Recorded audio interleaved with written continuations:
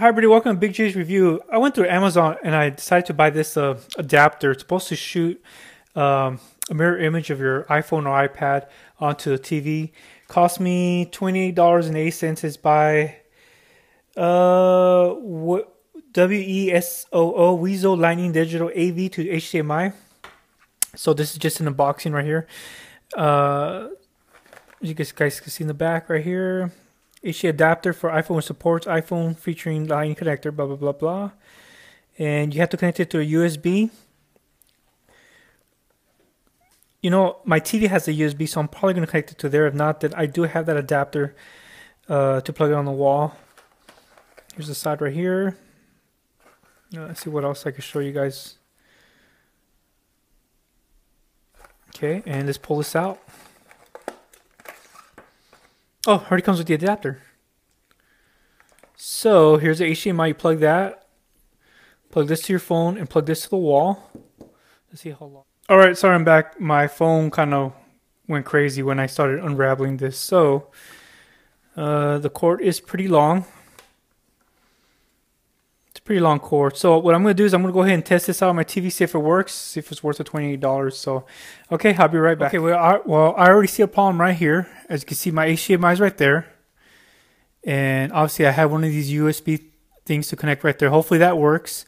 But this cord really, I thought it was long enough. But it's not. Look at that. I mean, it's short.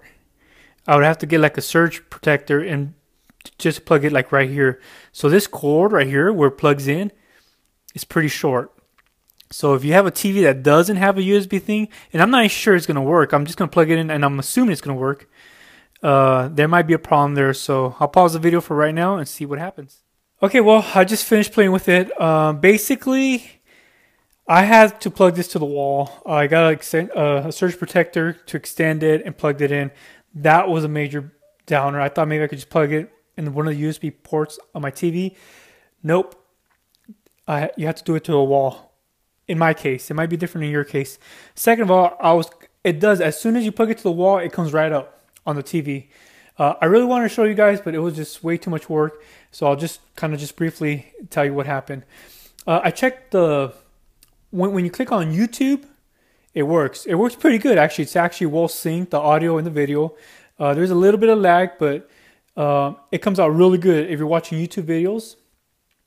But if you actually watch a video that you made on your iPhone or on your iPad, like I had just a video I shot with the iPad, that has an audio sync delay. So it's almost like you're watching a foreign film where it's like the voice, or like you're talking but nothing's hearing, and then the sound comes later. It's way out of sync. I tried playing Netflix. For some reason, it wouldn't work. And I thought it was supposed to work with Netflix, but I guess, and I don't know if it's certain movies or not, but I tried 2 movies and it just wouldn't work. I tried, like some movies from Facebook. Nope, those wouldn't work either. For some reason, they would not play. So the only reason why, I mean, as far as videos, would be just YouTube.